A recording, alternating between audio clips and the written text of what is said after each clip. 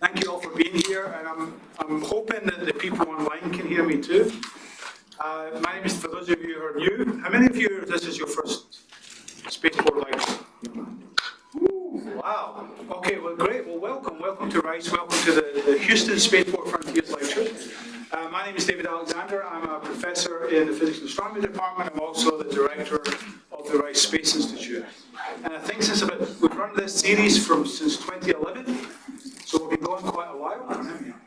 Some great speakers, and we're keeping that trend up with tonight's speaker. But since 2013, we've been supported very generously by the Houston Spaceport and Arturo Machuca, who is the director of the Houston Spaceport as well.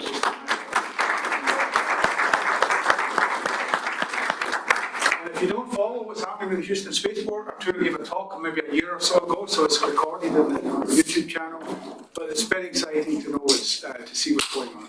So before I introduce the next speaker, I just want to give you a couple of little things. If I was NASA, I'd tell you where all the bathrooms and where all the exits are, and there's no fire alarm plan. But I don't know any of that, so you're taking your chances. Right? The door's that way. But if you see us on LinkedIn, if you're on, or if you give, well, send it to me. If you send me your address, if you want to be part of our mailing list, we'll make sure you're on the Spaceport Lecture mailing list. And just to let you know, we only use that to tell people about the talks. We don't try and sell you T-shirts or ask for donations or dog sitting or whatever it is you need. So if you're interested, and we've got a good series lined up coming up. There will be a change to, I kind of proposed or promoted a talk for October 5th on campus. We've moved that to October 4th at the Houston Museum of Natural Sciences so we can use a planetarium. So you'll see a notice there. I'm going to, since you all took the time to come here, I'm going to give you a big tip in a second. That talk is going to be on preparing for the solar eclipses that are about to come through Texas. October 14th is the annular eclipse, and April 8th is the total eclipse.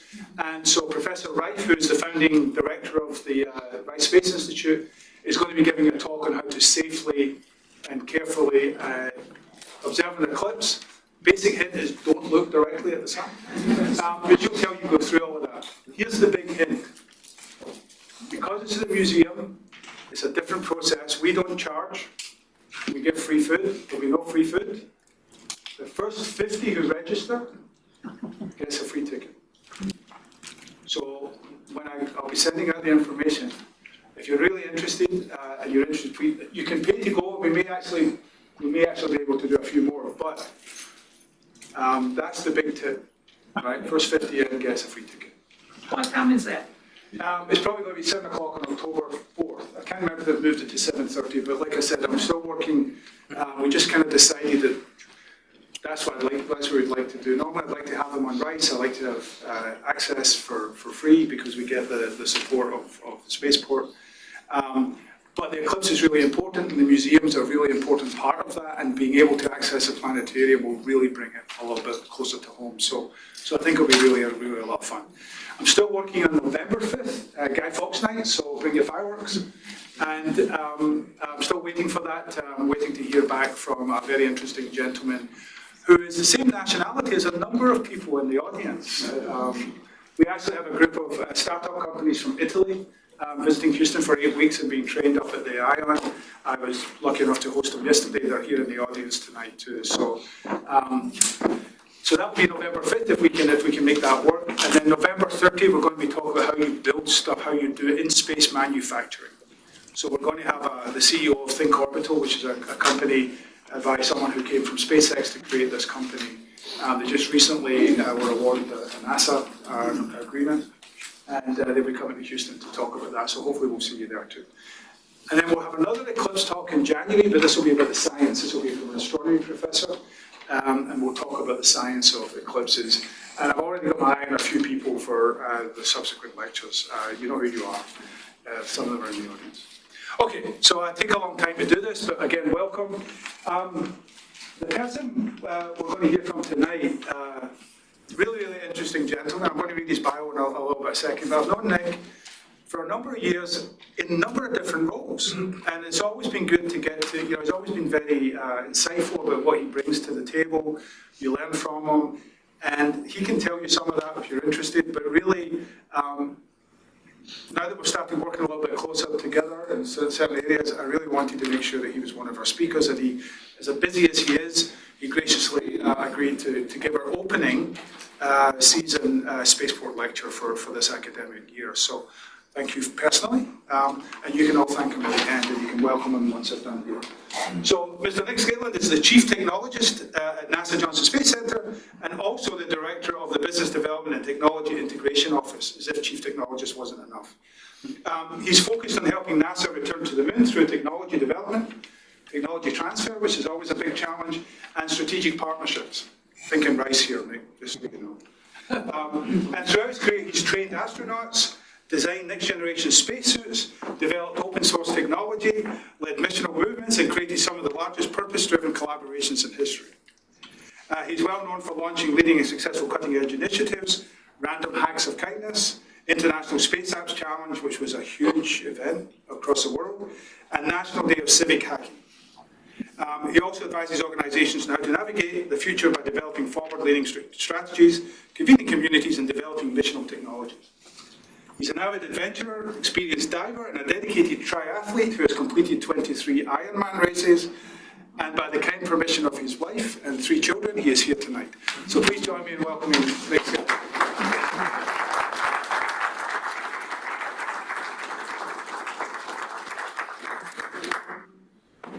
All right, well, I am super excited to be here tonight, and I think we actually have 2 agreements in place already with Rice University, but we can do a 3rd if you'd like. So, can everyone hear me okay? Yeah. All right, can everyone hear me online okay? Give me a shout out if you can hear me online. I'm watching you on the chat here. Perfect, thank you. All right, so, man, let me just say I'm super excited and honored to be here. How many of you is this your first lecture in this series? Wow, that's a lot of you. So I stayed up really late last night, not only because I was preparing for this talk, but because I started watching all of the other lectures. And I can tell you that I am very fortunate to be here today because there are so many amazing people who have been here before me. So I highly encourage you to go back and check out the other lectures. There have been some amazing ones from former administrators, deputy administrators of NASA, people at Johnson Space Center running big programs like Gateway, people in the space economy representing the space industry. There's a lot to learn from these folks. So I was like, man, what am I going to talk about that hasn't already been said in a room full of amazing people? And by the way, this room is really interesting. Looking out, and I can't see all of you all on the ether, but I can tell you in the room, we have people who, when I started my career 23 years ago, I'm getting so old now, there were mentors of mine in the room, and honestly, they should be giving this talk, and I'm just, thankful to be here for that. There are some in the room that have, maybe this is your first experience with space exploration and with NASA and with the space economy and all that's going on. So I'm really going to try to give a talk that's interesting to everybody. We'll see how this goes. Today I want to talk about going further, and I want to talk about what the future of human spaceflight looks like in 2040. So have you ever thought about the world in 2040? And it's kind of far out there. It's 17 years out there. That's what we're going to think about today. So I hope I can stretch your imagination a bit. So next slide, please. So as the Chief Technologist at Johnson Space Center, I have the privilege of having really a front row seat and to witness what's going on in the space industry and all the innovations that are shaping the future of human spaceflight. So I find myself at the intersection of cutting edge technology and these boundless aspirations that we as a humanity have for expanding our presence across the solar system. And I can tell you that right now, and maybe you don't know this, but right now there is a pivot point in humanity, in human history. And it's really, really exciting. Like, we are just really starting the narrative of space exploration and really rewriting what this looks like as our existence as we expand outside of the confines of Earth. And so it's really exciting. I've had, as David mentioned, a lot of interesting positions at NASA over the year. In 23 years, I spent some time training astronauts at our neutral buoyancy laboratory. It's a 6.2 million gallon pool that we have here at Johnson Space Center. I've led our open government initiative, thinking about how we can apply data science and open data and open source software to help with space exploration. I've led our data science initiative at the agency. As David mentioned, I'm really interested in convening citizens around the world to help advance the mission of exploration. And so for that, we launched the International Space Apps Challenge, which happens every year in October with 25,000 people around the world in 200 cities who are all contributing their time, their talent, their attention to helping advance human spaceflight. And so most recently, I've been in this office as the Chief Technologist, and I'll talk a little bit about what that means at Johnson Space Center. But overall, if you go to the next slide, in our office, we are all about going further. You know, even in the Chief Technologist role, again, there's way more capable and competent and qualified people who have filled this position before me. And so we're trying to understand what could we do in this season that hasn't been done before. And I think it's really wrapped up in simply go further than before. We really believe it's possible. And the things that have been impossible before, we want to make them possible. Some days that's easy, some days that's hard, but that's our goal. And so we talk about that all day in the office. And again, I do not believe that there's a more exciting time to be alive right now because of what we're doing in space exploration. So next slide. So in my role as the Chief Technologist, I oversee the technology portfolio, but I also am in this role of leading our Office of Business Development. And that's really just kind of a fancy way of saying managing all the activity and the partnerships that we have with companies and academia and even citizens that are helping advance space exploration. So NASA's really busy pioneering our new missions that will go to the moon and to Mars, but we're also working on a lot of technology breakthroughs in propulsion and robotics and artificial intelligence, and ultimately all these things will set the stage for humanity to take that next giant leap. So we think about ourselves as the front door to Johnson Space Center. And so for those of you that have worked at Johnson Space Center before, there's been different iterations of the Partnerships Office, different iterations of the Chief Technologist Office. But one thing we did in the last year is create a new office that I lead, it's on the 9th floor, that is literally the front door. We want to make it easy to work with government, which I know sounds crazy, but we are making progress where it's not crazy difficult to work with us. So that's what we are focused on in my office at Johnson Space Center. So if you ever have a question and you don't know who to talk to at JSC, reach out to me, reach out to my team. We would love to help you just engage with the center and what we're doing, whether it's just kind of sharing what we're doing like today, or whether it's a partnership, if you're a startup or you're a university or you're a business, if you're another government agency, welcome, from another country. Welcome. We want to work with the world for the peaceful purposes of outer space. So next slide, please. So I was looking back at past lectures, and there's, as I mentioned, so much discussion before on what we as NASA are doing as part of the space economy, which, that's in like 6 or 7 years is projected to be, $1 trillion industry. And it's growing, and NASA's budget's a measly $25 billion. So once we were the leaders in human spaceflight, today we're more kind of like the conveners, the hub of human spaceflight, because there's so much that's happening, and that's really, really good. We want that to be the case. So I was looking back at some of the lectures. It's really interesting because I look back, over 10 years you've been doing this, and there's a lot of discussion in previous lectures about destinations, where NASA's going. And we are still going places to the moon and to Mars. But I think I want to start today by recentering the conversation about what our actual goal for human space exploration is. Because it's a really compelling goal, and it's a conviction that drives all that we're doing at NASA, from the science to the inspiration to even the work we're doing to position ourselves nationally as a leader in the world. And that is, it's these words. Our mission, our goal, is to extend human presence across the solar system. It's amazing if you think about that. We don't want to just stop at the moon. We don't want to just stop at Mars. Our intention is to sustainably help humans live off of the planet. Now, that will for very good reasons, start with the moon, but eventually we want to go elsewhere. And so I think this aspiration really symbolizes the human curiosity that drives all of us. It's our drive as humans to conquer big challenges and to to pursue the unknown, these new frontiers. And so venturing into space is, I think, important for seeking the fundamental questions about the cosmos and about science, but it's also about inspiring the next generation and helping our nation continue to be a positive global influence in an increasingly decisive world. So today, I want to talk about 2040. Next slide, please. Why is 2040 so important?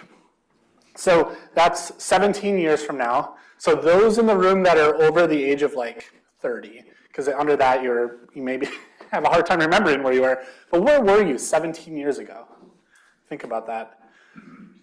17 years ago. That's kind of a long time. Has anything changed? Has anything surprised you? Does anything exist today that you could not have predicted 17 years ago? Does your world look different? Your life look different? It's very interesting. Does Houston look different? I think in that entire time they've been working on I-45. So maybe that's the same. But beyond that, the city of Houston even just looks different, right? And so when we think forward to 2040, it holds significance, one, because that is far enough into the future that really challenges our imagination. It's a good time where the moon and Mars line up and it's easier to get to places. And that's why maybe you hear Elon Musk or others talk about a future of humans living on places like Mars, and they'll put that in the 20, 40, 50 time frame. And they'll talk about these aspirations, but it's good to frame it that way. But I think more than anything, it helps us think about things that are not quite possible yet, or they are possible. We just haven't got there yet in our own mind, and that's because, next slide, as the famous Yogi Berra, the philosopher, said, it's tough to make predictions, especially about the future. And I think humans, this is one of the conditions of being a human. It's one of the things that makes us human is we tend to be really, really nearsighted. We have a hard time with vision. We personally have a hard time thinking just 5 years ahead. And I always flip it around. You're in a job interview and they're like, hey, where will you be? Where do you see yourself in 5 years? You're like, well, kind of hope I'm still here employed with this job and married and have kids and in the same home. You really project your current situation into the future 5 years and kind of hope it's the same. Because we as humans, we love comfort. We do not like change. We want things to be the same, right? So, but if you look again, 5 years ago, don't even go 17 years ago, 5 years ago, has anything changed? So it's often like exploring in a snowstorm. We're really nearsighted. And what I encourage people to do when you don't know where you're going and then the future is really unclear is simply take a step forward.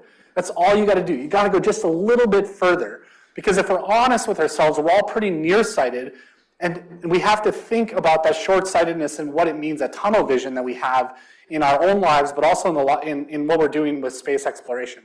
So if you go to the next slide, our goal is to be farsighted, to have an ability to envision a better future, to articulate that future, to have it be impactful, not only for our own selves, but for all of humanity.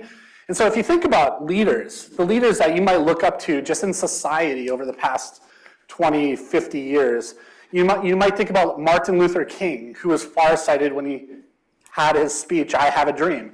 Or you might think about Walt Disney, when he created the parks and the amazing things that he's done in California and Florida and around the world. You might think about Steve Jobs, the first time he walked up on stage and held up the iPhone, or before that, all the other things he held up before that. You might think about Bill Gates, when he was working, in a garage and trying to put a computer on every desk in every home, when that seemed like the most ridiculous, impossible dream ever. You might think about JFK, right here at Rice University, sharing his vision for putting a man on the moon before the decade was over. You might think about Ernest Shackleton. Who knows Ernest Shackleton? Man, I love that story. Ernest Shackleton is such a great story of adventure, but it's also one that was like a failure, and he had to keep his team alive, and he had enough vision to walk through the snowstorm to just keep going forward. So each of these leaders knew where they were headed, and they didn't know all the details, but they had enough vision to know where that they were going. So, next slide. What happens if we're not farsighted? what happens with leaders who are short-sighted? You know, we talk a lot at NASA, and actually in this forum here, Steve Rader, who is a fellow NASA colleague, he was making a case here for why innovation matters. And he noted in his talk that in the last 15 years, 52% of Fortune 500 companies, these are companies in the top 500, very successful companies, have gone extinct. And if you look at the average lifespan of companies, in 2018, the average lifespan of successful companies was 18 years. Think about that, the average. So in 17 years from now, in 18 years from now, the world's going to look totally different. Today, that's actually down to 14 years. And so it's that average lifespan of not all companies, just the successful ones, is decreasing. And so, you know, we have powerful examples like Kodak, right? 25 years ago, Kodak declared bankruptcy because along came the cell phone and everybody had a camera on their phone. You know, we talk about electric vehicles and the promise that has to really disrupt the energy industry. That's a big topic here in Houston, Texas. The classic example is Blockbuster, right? Blockbuster was overcome by Netflix, and Amazon came along and really disrupted the mom and pop shops. Disruption, change, it's the only constant. And the concern I have is that when it comes to space exploration, we don't have enough vision for where we're going. So this talk today is all about vision. And I don't have all the answers because it's really impossible to predict the future. But what we can do is put our futurist hats on and think like a futurist and think about some plausible scenarios and then consider what that means for us today. So next slide. I had a mentor once who said you can only see as far into the future as you can see into the past, or you can understand into the past. And I was thinking about that. And if you think about the last 60 years of human spaceflight, it might seem like a long time. And we landed on the moon, and we've had space stations. We had the entire space shuttle program. Generations of leaders have come and left. There's a lot that has happened. But if you kind of zoom out and look at all of humanity, that is just a breath, just a blink. And so then you consider, well, what about the next 60 years? I mean, that really is just the start of this narrative of space exploration for our grandkids, right? That'll look very different than it does today. So, I mean, just in the past year, I believe, SpaceX has launched 80 plus rockets. So they've launched 350 rockets since 2018. 2018, that's 6 years ago, 5 years ago. They hadn't even launched like they do today. And how normalized are we already to being like, oh, there's SpaceX, there's another launch, right? So that's what we think a lot about at NASA, at Johnson Space Center, in my office. If you go to the next slide, we talk about this idea of giant leaps start here. Giant leaps start in the room with us. And so I want to think through a few possible scenarios for the future of human spaceflight in 2040. Maybe this is new, maybe it's not. If you're in the space industry, you're probably gonna be like, yeah, Nick, we talk about this all the time. We do, we have a vision for where we're going, but maybe not everybody realizes just how compelling that vision is. So the first thing, next slide. By 2040, we really see human presence sustained elsewhere, beyond Earth, for the first time ever, right? Now, this could include permanent lunar bases or habitats where astronauts, just a couple astronauts, are living and working for extended times.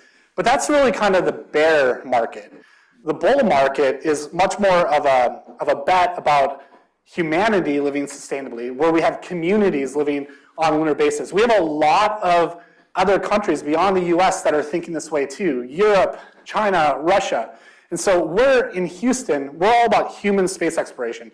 And so we're really focused on Houston being a hub for the activity around human space exploration. And that includes not only NASA, but all the universities and companies that are doing work in this space as well. I mean, you go to the next slide.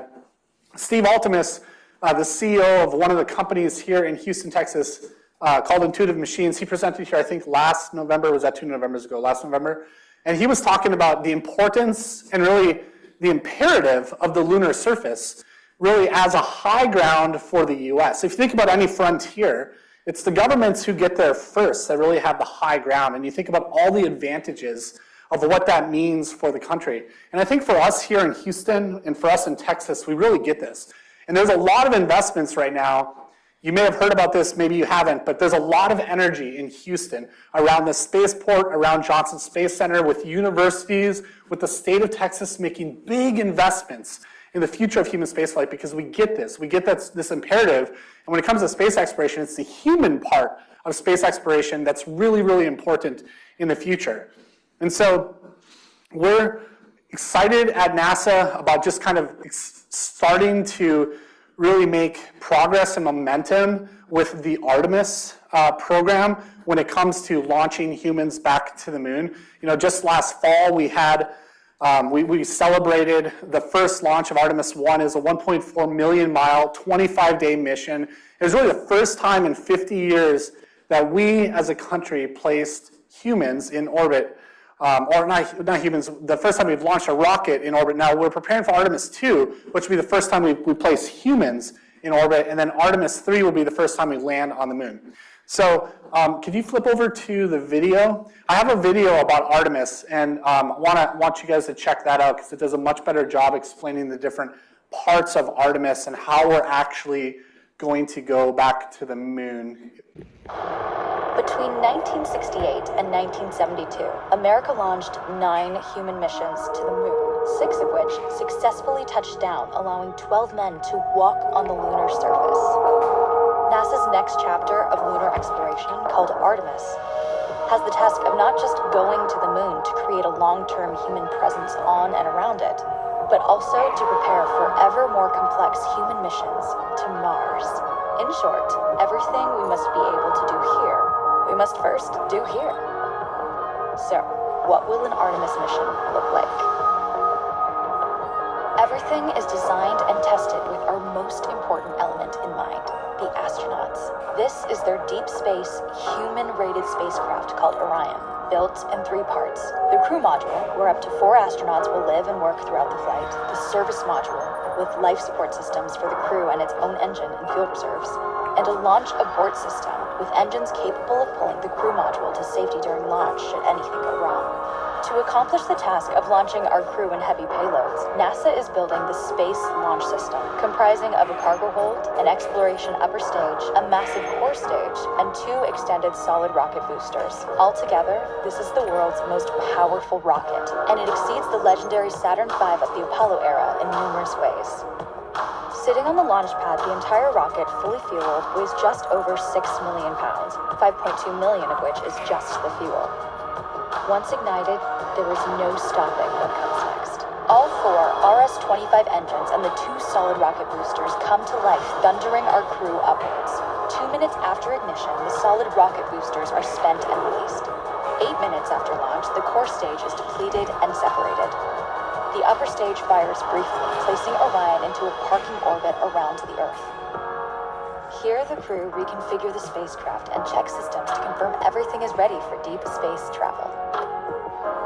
With a go from mission control, the crew reignite the exploration upper stage engines to leave Earth entirely. The exact timing of this maneuver is critical to reach a speed that can escape Earth's gravitational pull, but also put Orion on a course that will intersect the moon days later. Once this burn is complete, the upper stage of the SLS is jettisoned and the crew aboard Orion coast for several days toward all that awaits them at the moon. Approaching the moon, we see the fundamental differences between Artemis and Apollo. Instead of requiring Orion to serve as an expendable lunar command module or to carry a constrained lunar lander, the Artemis missions will take advantage of a different approach: pre-staging. Everything needed for lunar missions will be positioned in advance by commercial and international partners. This includes rovers, science experiments, and human-rated systems on the surface. But it also includes a dedicated lunar station in orbit around the moon called Gateway. Here at this station, we can pre-stage a robust lunar lander and establish a strong communications relay. Designed with open standards, the Gateway can be expanded as new missions and partnerships develop, allowing multiple human missions on the moon at the same time and enabling ongoing science to be conducted even between human missions. The Gateway is also capable of adjusting its orbit to allow access to every part of the moon, something the Apollo missions could not do. But the real key in this approach is placing Gateway in a unique halo orbit to perfect the maneuvers needed for Mars missions. And with the growing list of commercial and international opportunities, Gateway is the ideal hub between Earth and all that lies beyond. Returning to our crew as they approach Gateway, the Orion must match the elliptical orbit of the station in order to successfully dock. Once on board, pre-selected crew members transfer to the lunar lander, while those assigned to Gateway remain on station.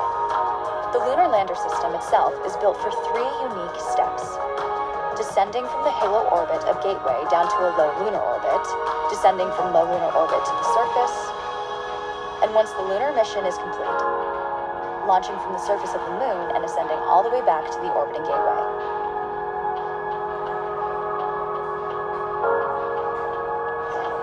Once back aboard the Orion spacecraft and undocked from Gateway, the crew fire their engine once to break out of the halo orbit, and once again to sling the spacecraft around the moon, placing it on a multi-day trajectory back towards Earth. As they near the end of this journey, the service module is released, and the crew module is oriented heat shield first. Entering Earth's atmosphere at 25,000 miles per hour, the friction of air slows Orion considerably, while also subjecting it to temperatures of 5,000 degrees. With the Orion now at just 300 miles per hour, a series of parachutes uniquely tested and produced for this moment deploy, decelerating the craft to just 20 miles per hour for splashdown. With each successful mission, Artemis ushers in the next wave of men and women to explore our moon and prove that together we were ready to go beyond.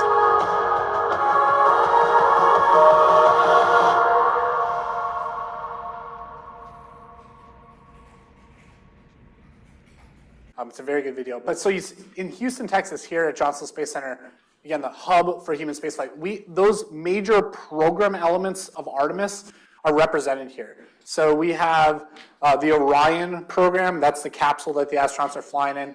We have the Gateway program, that's the space station that we're building around the moon. We have, of course, the International Space Station program, which has been here for decades, and they're in low Earth orbit. We also have other programs that are really important for the commercial industry. That includes the Commercial Lunar Payload System. I like to think about it, I'll probably get in trouble, but it's like Amazon to the moon. It's like when you get a package at your front door, it's like we're going to deliver stuff to the moon. I'm pretty sure I'm not allowed to say it that way, but that's how I think about it. We also have commercial destinations. So numerous commercial companies, private companies are building other space stations, in addition to Gateway and the ISS, other destinations that tourists and others can go to and do research or just use for other purposes. If you go to the next slide, that it leads kind of the second thing is all of this activity is a stepping stone to Mars. Mars is much harder to get to, and this image right here is so aspirational. It's one of the only images in this talk that's not my own image. This is a SpaceX image, and kind of how they're thinking about what it could look like on colonizing the Mars in the next 100 years, right? But so much has to happen for this to be the case. But by 2040, I think it's really, really, really reasonable to think that humans might put their first footprints on Mars. And having a sustainable presence on the moon is such a key part of doing that. So if you go to the next slide, I mentioned the thriving space industry. In 2040, we really anticipate a thriving space industry. We have a lot of companies represented right here in Houston, Texas. I mentioned Intuitive Machines before. They're part of the Commercial Lunar Payload System program. They're working on launching payloads to the moon that will launch in the next year. It's really, really exciting. We also have companies like Axiom. If you know where Fry's is, down I-45 towards NASA, well, the old Fry's is now an Axiom building. And we also have Collins, and they're building spacesuits. So NASA's not building the suits anymore. We have companies that are building suits, and these companies are located near Arlington Field, which is now the spaceport, right by Johnson Space Center. There's an entire ecosystem of commercial companies that are finding their homes in Houston, Texas. Another great example I always love to point out is Venus Aerospace. They're not necessarily humans to the moon, but they are looking at hypersonic flight, and making flying to Japan a lot easier through technology advances. So there's a lot of stuff going on here in Houston, and a big part of 2040 is having that robust commercial space economy, which is really part of our goals with the Artemis program. So if you go to the next slide, then it kind of leads to space tourism. So how many of you, if you could, would go to the moon? If we had a base on the moon, all right, I got 2 hands right there. All right, is that a one-way flight or a round trip? I'm 58, so I'll do either one. All right, 58 or like, yeah. I also think, I mean, think about this, 2040, 17 years from now, it's very plausible that we would have a sustained human presence on the moon. What does that mean? Well, stuff happens on the moon. So maybe babies would be born on the moon. We could, for real, have a first generation of humans that have never visited Earth. It's a real possibility. But space tourism is a big part of that. We're already launching private astronaut missions. Not NASA, commercial companies like SpaceX and Blue Origin are sending paying private citizens from around the world, not just the US, but citizens of other countries, to space. Some of them are going up like a pole vault and going up and then coming back down. Some of them are going up and going around the Earth. Some of them are actually going to the International Space Station, and that is all happening today. And here in Houston, we have Axiom, that is a big player in the private astronaut missions. And the final thing I'll say about 2040, stuff that we can predict, is this. Next slide. International collaboration. We already have quite a few international collaborations in place, and we have a lot more coming through the Artemis Accords. We actually have 8 countries that are the original signatories of that, saying, yes, you know what, we want to stack hands on this idea of a sustainable presence on the moon. We want to be part of that. Since those 8 signed, we have 20 other countries from around the world that have signed on. So we have 28 countries around the world that are part of this international collaboration. And the International Space Station, which has been flying since 1998, has numerous countries that have been part of that. And some countries that we have a hard time seeing eye to eye with in other ways, right? And so really the space program becomes this broker for world peace and what we can collectively do, potential of humanity. It's really, really exciting. So that's all the stuff that's kind of predictable. If you go to the next slide. So what about the stuff that is kind of beyond our current imagination? Again, we're talking about 2040. I mean, you probably have heard those things, but I want to stretch our minds a little bit about what else could happen. Next slide. When oftentimes I give a talk as the Chief Technologist at Johnson Space Center, I'm talking about the areas of technology development that we really care about.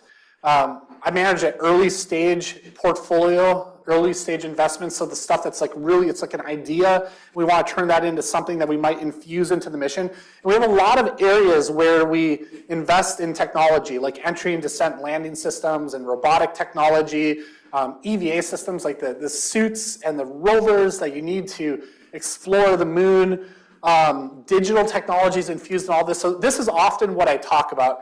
But today I want to highlight 5 other possibilities. So this is not on the bearish market look, but maybe the bullish market. If the space economy really takes off and we have more investment and more humans are flying to space regularly and we have a sustained human presence on the moon, where else could we conceivably go by 2040? So next slide. You know, we might very possibly extend human presence beyond the moon and Mars. Can you go to the next one? Working on it? She's doing a great job, right? So we could have missions to asteroids. We could have missions to a Lagrange point. We could even potentially have missions to other planets in our solar system. And so there's, you know, the moons of Jupiter as an example, or the moon of, or Titan as an example, the moon of Saturn. You know, there's a lot of places, and I don't know where this is, I just made up the image, but it's somewhere that's not the moon, right? So a second thing that is very possible is that we'll have technology advances that right now, still today, is a really good idea, but we still can't figure out how to make it quite happen. The next slide is a picture of a space elevator. And so if you've ever heard about a space elevator, the concept is that it might revolutionize the way that we can get mass, things that are heavy, into space by simply stretching a cable from Earth all the way into a geosynchronous orbit. And sometimes it looks like a cable, sometimes it's a ribbon. Right now, this is not technically possible. Even though this idea was developed in 1895. This is not a new idea, but today in 2023, it still costs like $10,000 a pound just for dirt to get to outer space. We really need to reduce the cost of sending stuff to space. So there's ideas like this. There's another company called Spin Launch, which is like just spin it really fast and throw it into space. And they're actually doing that. They can actually make a business case out of that. And so the space elevator and other ideas like it are possibilities that we might see breakthroughs in the next 17 years. The next slide, there's a talk by Rick Tumlinson here, and he made a point that it's all about the resources. If we could just unlock the resources on the moon or on asteroids or on Mars, we would be able to do a lot of things. One, make a business case for commercial companies, but two, help humans live sustainably on those other planets. We can convert, the regolith into drinking water and oxygen for breathing and hydrogen for rocket fuel. There's a lot of things that we can do. We call it in situ resource utilization, ISRU. And there's companies that are actually trying to do this as well. And there's, you can imagine autonomous robotic systems that are launched to the moon, that are mining the moon and processing those resources before humans ever get there. That's a very real possibility when we have autonomous vehicles and drones and 3D printers. It's just a matter of putting a lot of these things together. Next slide. One of the things that I love talking about right now, because it's a very 2023 thing, is machine intelligence. These slides were made with machine intelligence. It's amazing what we can do and the impact that this might have on human space exploration. Everything from, again, autonomous space operations to robotic exploration, but also just processing the data in ways that are much more efficient and that we can do on spacecraft rather than sending it all the way down to a mission control. AI and machine learning, it probably has applications in things like planetary defense and being able to identify threats sooner than we would normally be able to do. There's a lot of application with AI. We're actually going to be doing a talk or workshop on AI at Rice University in November, and so you guys should check that out. If you're on LinkedIn, on my LinkedIn page, I have a link to that. The final thing I'll mention, and I'll just mention it because people much, much, much smarter than me know a lot more about it, but I'll mention it because it'll make me sound super cool as a chief technologist, and that is, the next slide is quantum. Quantum physics, quantum something, like the idea of quantum and these two particles existing and being entangled, and what does that mean? Well, there's real practical applications of this. You've probably heard of quantum computing, right? The idea that classical computers have this, simulations and calculations that take a long time. Quantum computing promises to drastically improve our ability we'll probably have quantum computers on all of our phones faster than any of us can actually really imagine. But there's other applications of quantum, like quantum communication, the idea of secure and reliable communication in spaceflight. There's quantum sensing is a big topic that we're thinking about at NASA right now. Like, how do you put quantum sensors on satellites, and what does that allow us to do from a sensing capability? There's a lot of interesting applications in the future. So next slide. Whenever I give a talk, I like to talk about the fact that a lot of people think about NASA as being a whole bunch of rocket scientists and smart people and pioneers doing these really cool things, and you love showing up and hearing about it, but I really want to encourage you to consider your role in space exploration, because we know that innovation starts with people. We know that not all the smartest people are in the room at NASA. We know that innovation usually actually comes from other places outside of the silos that we have and what's available to us right now. So we really want you to think about that. And so next slide.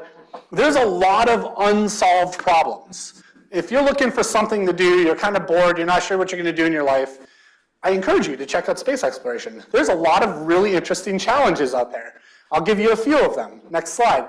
First of all, with all these rockets, the Blue Origins, the SpaceXs, the Fireflies, everybody in between, who's going to manage all this?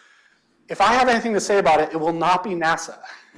We will not be in the business of managing space traffic, but somebody needs to, right? As space gets more and more crowded, effective space management systems need to be in place to prevent collisions and prevent debris buildup. Who's going to manage that? Maybe that's you. Maybe that's a company that you could start. Next slide. Space health. This is an area that we do a lot of work in at Johnson Space Center, the Human Research Program, thinking about, if we're living on the moon or Mars, there's this pesky problem. There's a lot of pesky problems, but there's this one really big pesky problem for long-duration spaceflight called radiation. And there's a lot of different types of radiation. And when you get beyond our planet and beyond low Earth orbit, this becomes a really, really big deal. Now you might think, well, we just can't travel to space. We can actually still travel to space, but it's a big enough problem that, it might have some major impacts on human life, and we really need to solve this. And when I look around in the field of technology and what's happening, there's a lot of mitigation ideas for space radiation, but it's a problem that's so complex and wieldy that we really haven't solved it. And so if you're looking for a Nobel Prize, I encourage you to check out space radiation. Another one that I think is really cool is, anybody have an interest in architecture? Does anyone like designing your homes and your spaces? If you go to the next slide, think about what it would be like to build habitats on the moon. If we have a sustainable presence, we probably need to build some places to live. There's a lot of different ideas for how we do that. I love shipping containers, and I've never seen a concept for shipping containers on the moon, so I made one. So this is my shipping container settlement on the moon. And I don't know what it could look like. There's a lot of different ways to use the regolith or to launch things into space, into the moon, for humans to live in something, but also advances in robotics and 3D printing and autonomous systems allow us to maybe send stuff up there, use the regolith, and build habitats, which also, by the way, is a mitigation for space radiation, so that's helpful. Another one that matters deeply is concepts like nuclear propulsion, solar sails, advanced ion drives. If you go to the next slide, things that propulsion technology that shortens the time to travel between the places in space that are really, really far apart from one another. And so there's a lot of work being done at this. Johnson Space Center, Glenn Research Center, in the DoD, the Department of Energy. There's a lot of really interesting research when it comes to advanced propulsion. And finally, the last big challenge I'll mention, and you might have a sense of this already, but there's a lot of stuff in space. There's a lot of satellites. Just Starlink, for example, is launching more satellites into space than ever before. And I don't have the number, but in the past 3 years, it's just proliferated, right? There's so much that's happening, so much debris. The problem is that when these things hit each other, if you go to the next slide, they can create a self-perpetuating problem known as the Kessler syndrome, which is essentially space junk hits each other and creates more space junk. And that can cause really big problems for satellites, for astronauts, for mission planners, for space tourists, anybody trying to go to outer space to explore space. So how do we deal with that? We don't have a good solution to that. This could be a business opportunity. It could be something that the government funds. There's a lot of opportunity in thinking through these big challenges. And it's entrepreneurs that aren't held back by visions of just the next couple of years, but can have enough vision to think about the future that are going to solve these problems, these challenges that will really allow us to extend human presence throughout the solar system. So that's just some of the ideas that I have on 2040, but thinking about this talk and thinking about what holds us back the most, I think there's one thing. If you go to the next slide, it's the past. So the thing about humans is that we are really, really, really bad about holding on to the past. We use it oftentimes as a justification not to take a step in that blizzard because it's, we're kind of scared of what it looks like. It's easier to just stay in our house. We don't want to get out in the snowstorm. We're really, really bad at holding on to the past. Change, it can be unsettling. It can be disruptive. Therefore, we humans love the status quo, right? We love comfort. We love maintaining that comfort. We love predictability. We love minimizing risks. We like to avoid losses. We're kind of averse to losses, which means we don't take sometimes even calculated risks. And so all of that is a threat to our future. And so I really want us to learn from our past, but be courageous and willing to step forward. And that starts with each and every one of us, right? All of us probably are comfortable in some way. Maybe it's comfortable with something. Maybe you got a PhD in a field of technology, and you're the world expert in that. Your job is to expand your knowledge, expand the knowledge for humanity, explore the frontiers of that field, of that discipline. Think about how that can apply to other disciplines, right? And so if we collectively were to do that, to take one step forward, and we do that here in Houston, Texas, I really believe that we will see by 2040 a sustained human presence on the lunar surface, the first generation born on another planet, maybe those first footprints on Mars, maybe human presence at that point will be extended elsewhere. So with that, next slide, I think in the grand scheme of things, what matters is when we look at 2040, that's, again, 17 years from now. Some of you will have grandchildren. Some of you already have grandchildren. What stories about space exploration are we going to be able to tell them in 2040? That starts here, and that starts now, and we're really at a tipping point, and I want you guys to really consider being part of that. So consider your role, the impact you could have, and we would love to work with you at NASA. So with that, I have one last really great slide for questions. Do we have any questions? We got one in the back. Oh, hold on. Oh, okay. And I don't know, is there a possible way to get questions online, or should we only take questions in the room? I don't. We can read them out from the chat. Okay. You can see why I invited him and why I invited him to open up our season, so thank you very much. He forgot to quote another Yogi Berra quote, which is, "The future ain't what it used to be." Yeah, that's and true. I think he's shown us what it could be and how we go to do that. And as he gave us a nice plug for our lectures that are online already. In fact, I'm looking at Professor Scott Solomon there, who talked about what it might be like to be a human on Mars in the future. So you can go back and look at some of our talks. This is going to be one of the highlights too. So again, thank you, Nick. It's a great pleasure having you here. And now we can open. If you're online, use the Q&A, and we'll try and make sure we read one or two of them out. We are a bit time pressed this particular evening because, as I said, his wife gave him permission, but he can only stay out past not past. Yeah, I have a deadline. So a curfew. So sorry, there was a question from the audience, and if you could. We're going to bring up a mic so that everyone can hear it, and maybe for the online you can maybe repeat the question.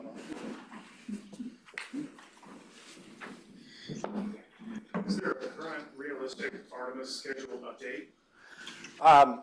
So the question is there a current realistic Artemis schedule update?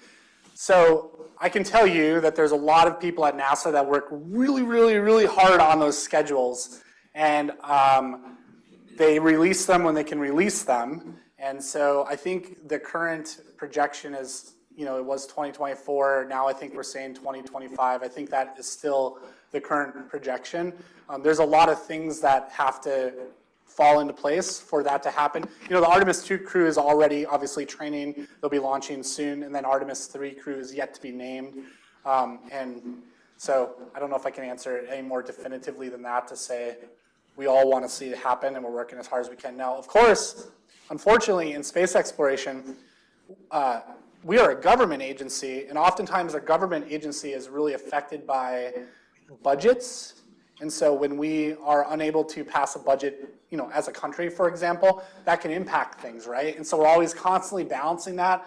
And so again, I encourage all of you to use your voice and vote for space exploration because it's important. Thankfully, it's an issue and a challenge that both Democrats and Republicans on both sides really, I think we have a lot of support, but we still have a lot of challenges due to things like that. So let me bounce backwards and forwards so you can be next. But a very, very quick question, and I think given the timing of it, it was the very first slide. The question was, who's the artist for that fabulous astronaut image? So I think that was your opening slide. Oh, right.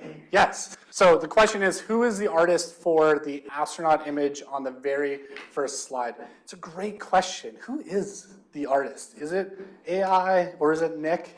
It's a big debate. So I was trying to think of how to make this talk different than you've seen before. So all these slides are created last night at like 2 a.m. Using Midjourney, which is an OpenAI product. I really encourage you to go check it out and try it out. And it shows what can be done through using technology. The visualizations were pretty cool. So. And it also raises the point that some of you are scientists, some of you are engineers, some of you may be artists and communicators, and this is the key aspect that Nick does so well in addition to all these other things. So again, spaces, we need everybody to contribute in many different ways. And with that, I'll pass on to Aki, and you can ask your question. How is JFC using AI right now in its internal processes, besides making slides? And also, do you have partnerships with OpenAI right now? So how are we using, what did you say? AI in your internal processes? Yeah.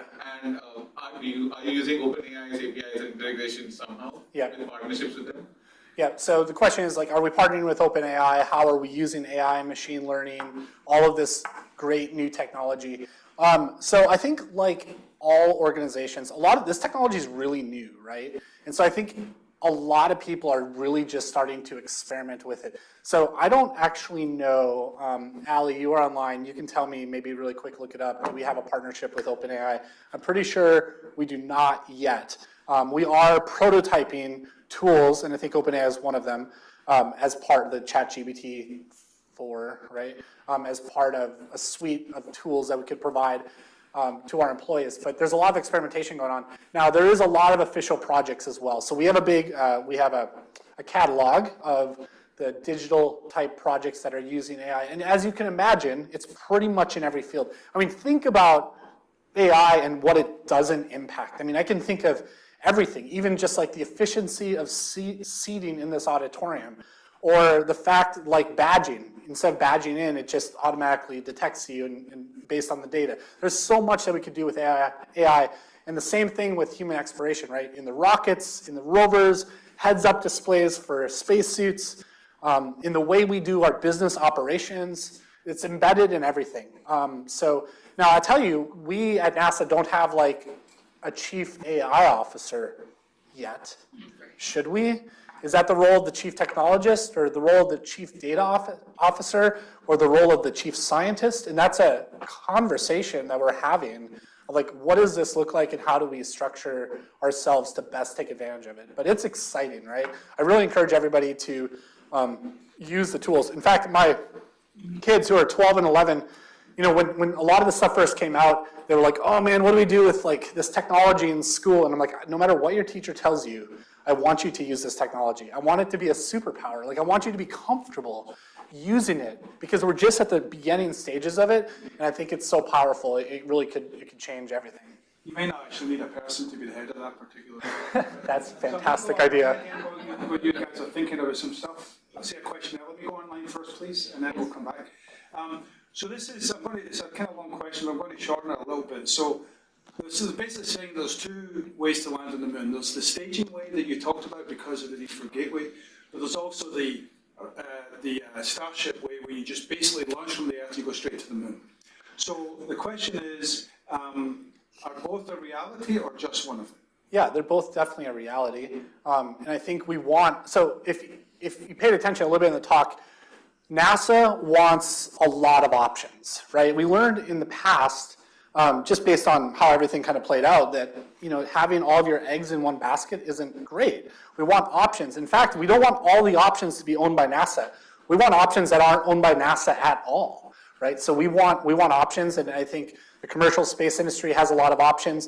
And some of those things are completely independent of what NASA's doing, and that's really, really good. So I think they're definitely both still on the playing cards right now. Yes. NASA shirt, you win. Good job. I'm an undergrad here with an interest in physics, so I was wondering about the practical uses of physics and Artemis specifically, and if a student like me could somehow get engaged with it. Yeah, so you can definitely get engaged. We have a lot of different ways inside NASA, but also just in the entire space industry, right?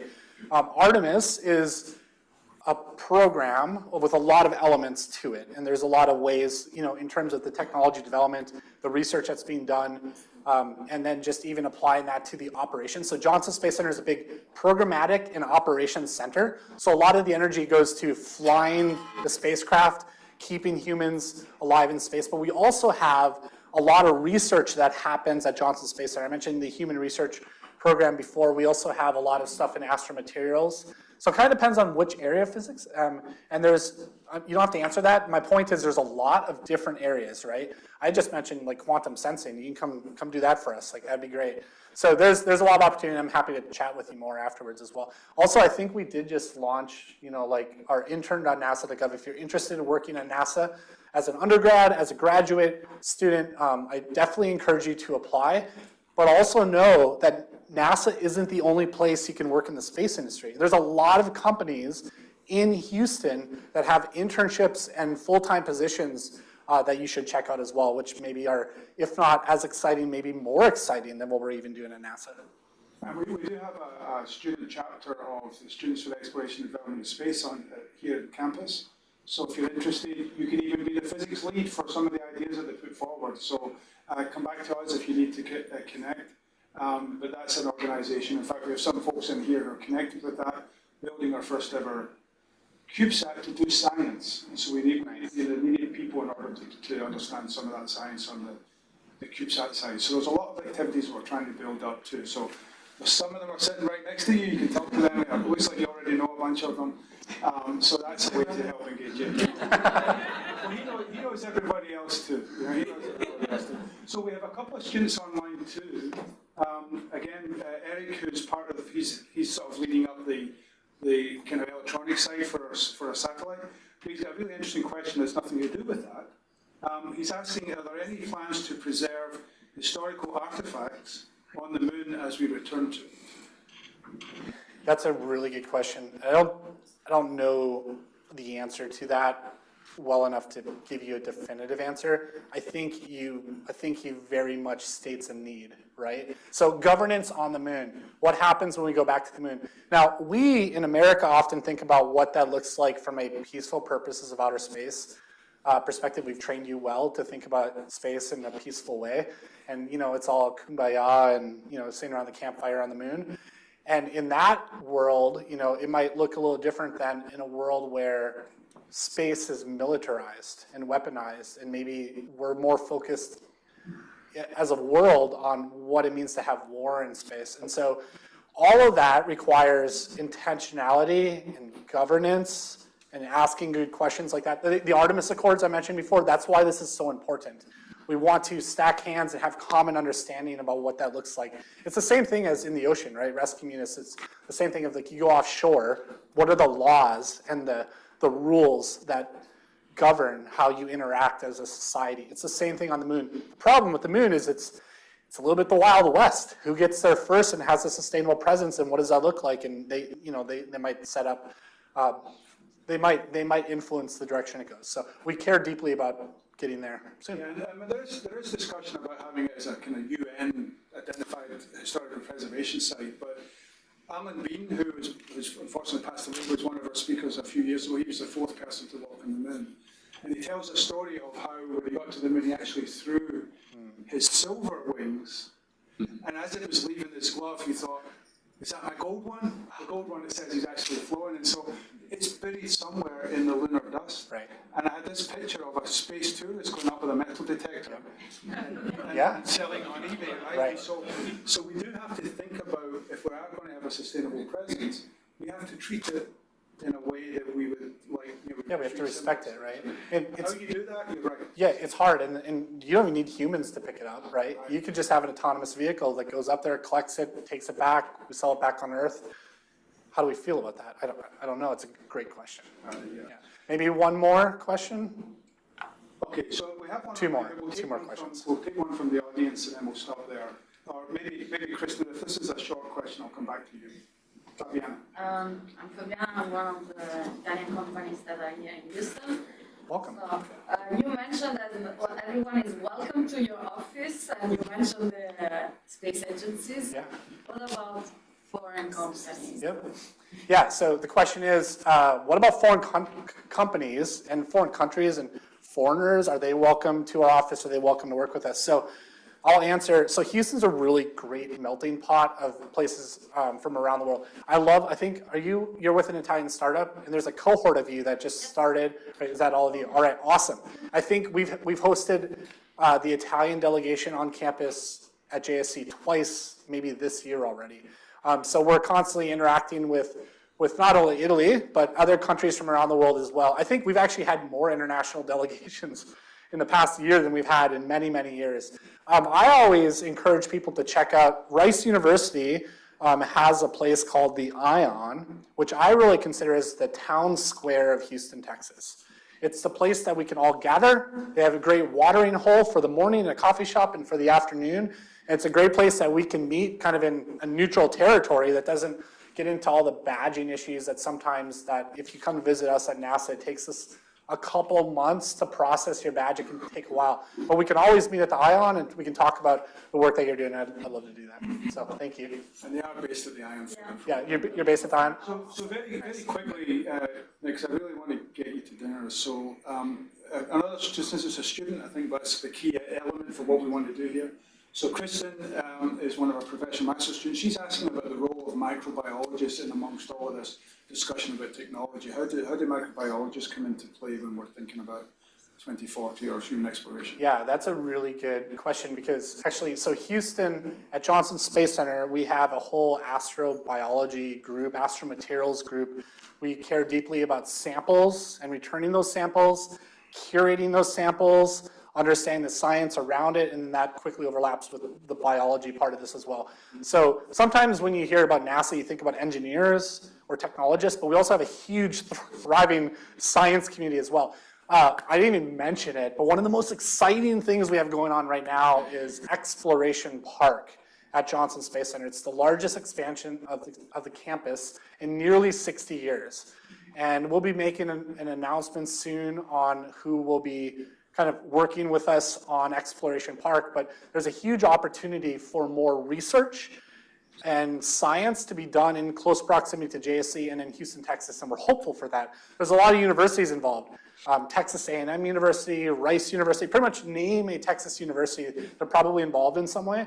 And so that is a huge part of the work that we do. It's a huge part of the work we do at JSC, but also there's 10 other NASA centers. It's part of other NASA centers as well. So that's a really good question. Sometimes people can be like, oh, I'm not an engineer. Do I have any role at all in space exploration? And the answer is yes, you very, very much do. If you want to survive on Mars, microbiology is your friend. So exactly. This is, I mean, he was all very humble and so on. But, I think this gives you this is the first time, even we've had Steve Rader talking about how NASA solves problems. This is the first time and in this series, in the long time it's running, that we've really had a visionary view of the future. And I think that's really built on what's happening today, and with people like, and Ali's online, Ali's a great colleague, and Nick, a wonderful person. This is what's happening, and I think sometimes when we start thinking about rockets and astronauts, and we think about how much things cost, we kind of forget this. And so I really think this is a big highlight for our series. And I personally appreciate you being here, Nick, and everything you've done for us. And I'd like you all to join me in thanking you for this talk.